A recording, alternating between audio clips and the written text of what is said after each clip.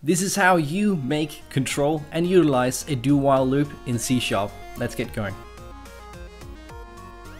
Hello everyone, my name is Sebastian, this is Sharp Programming and welcome to How to Code. Now today we're taking a look at do whiles.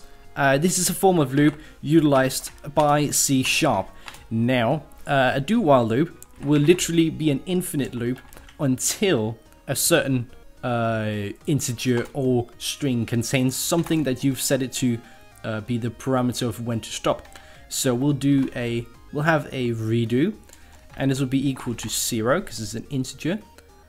And then we'll use it down here. So we'll say it will do whatever is in these two brackets while redo equals 0, and then a semicolon. So everything within here will be done infinitely until we tell it not to.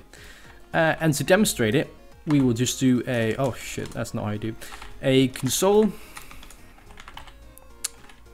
write line, and let's get it to just write out hello, and we will see this effect, and we can also put in a little pause. So I'll put in a little pause. Alright, so the do while is now looping, and you can see it just continues forever and ever and ever, and it's starting to expand over here. You can see the little scroll wheel here. We can scroll for like hours. Okay, so we've seen that it just keeps going. There is no end to it.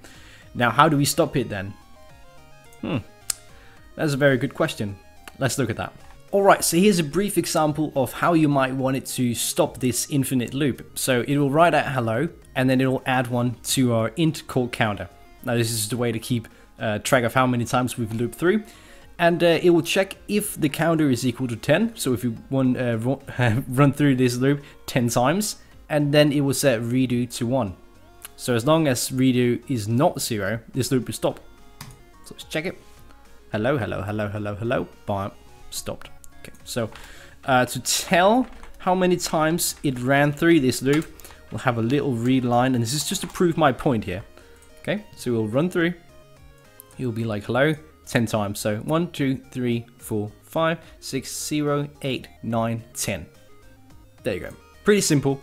You do some counting, you do some figuring out. Maybe you'll have like a gaming thing in here. Maybe you're making a game, maybe you're making some sort of software, and you want it to continually loop through in case it fails. It's a failsafe. Thank you for watching.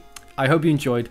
If you know anyone who would benefit from all this, send them this video, share this video, leave a like for me, leave a comment. I do get back to all of you. I love hearing back from you. So thank you all for watching, and I will see you all next time. Bye guys.